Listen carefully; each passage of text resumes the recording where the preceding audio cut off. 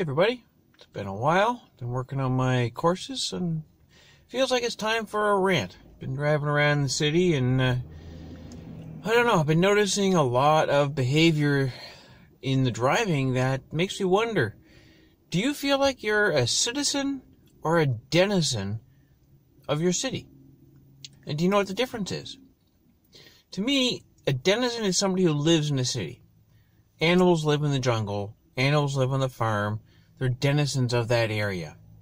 A citizen is somebody who not only lives there, but participates in it, takes part in it. The whole word city comes from citizen. So somebody who is a citizen takes part in their city, has something to do with it. Flocks of birds aren't called a city of birds. They're a flock. They travel together. They do things together. Animals in the jungle are denizens just because they live there. But prairie dogs have cities. Prairie dogs have cities. Why do they have cities? Because they have an organizational structure that they all follow. They have one room that they go and they store food. They have one room where they go and they have their babies. They have a defecation room where they go and store their poop for the, all their waste is stored in a different place. They all partake in this. They don't just poop wherever they want. They don't just give birth wherever they want. They don't just store food wherever they want.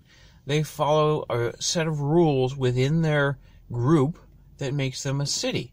They are citizens of their city. For people, we make all kinds of cities. And for a long time, we were all citizens of our cities. But I've been noticing lately that more and more people act like denizens of their city instead of citizens. And what do I mean by that? What I mean is that we have rules that we have established as a society that we, if we all follow them, work to make our cities more organized, run smoothly, things work well if we act as citizens. So, for instance, coming off of the McDonald and McKay bridges in Halifax here, we have merge zones where we merge from sometimes up to 9 or 10 lanes down to 2 lanes. And to do a proper merge requires that we each give way to other people, that we take our turn, that we go 1 for 1 or however you want it, 3 to 1, whatever you want to call it, we take our turn. We don't just sit on the bumper of the person in front of us and assume that because we are behind that person, we should stay behind that person all the way across the bridge. That this merging thing allows us to put more cars between us and the car we came through the tolls behind. But a lot of people don't seem to understand that idea of merging is giving way to other people.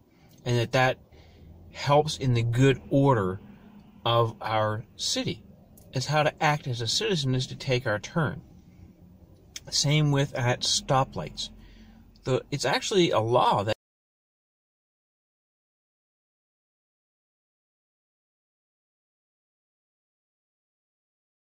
you're not supposed to enter the intersection until the exit is clear. That way you're not stuck in the middle of the intersection when the lights change or when the traffic stops. And today I've already seen at least 3 different people travel into the middle of an intersection and stop there and block all traffic from being able to get through. All because they wanted to get through without considering anybody else. They're not waiting their turn. They're only considering themselves. They're acting selfishly, not as citizens, but as denizens. They're only doing what benefits them. And this is a problem I'm starting to notice. And what I would love to see is for people to take ownership of their city, to become citizens, to do something that is going to increase the flow and the ease of everybody by doing their part. For instance, if you're traveling down the street and traffic is slow and it's bumper to bumper and there's somebody on the side of the road at an intersection who wants to enter into traffic, all you have to do is slow down a little bit. It opens a gap that they can come into traffic into. And if you do the math on it, it actually changes your arrival time by a couple seconds. which nobody's going to notice. Just getting caught at a stoplight will cost you more seconds than it will cost you to be a irresponsible citizen.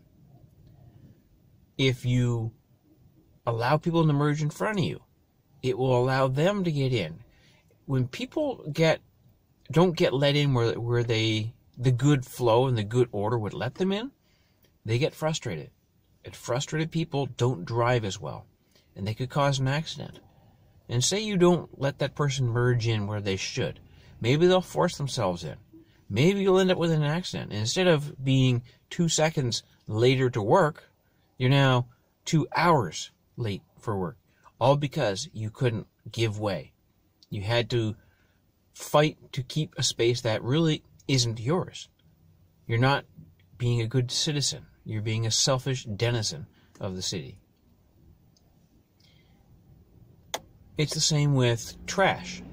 For some reason, Nova Scotia right now, the amount of trash around is increasing because people are just throwing it out their windows, throwing it on the side of the road, discarding it wherever, basically being denizens of the jungle, pooping wherever they want, instead of being a citizen and going to the right chamber to do what needs to be done. We're not animals. We're people. And if you think you're just an animal, then I suggest you go live out in the jungle and let the tigers eat you or whatever else, instead of staying here and trying to take all the benefits of being a citizen without doing your part as a citizen. I mean, even Spider-Man knew with great power comes great responsibility. Well, in this case, with great privilege comes great responsibility. You have the privileges of living in a city, then you have the responsibilities of living in a city.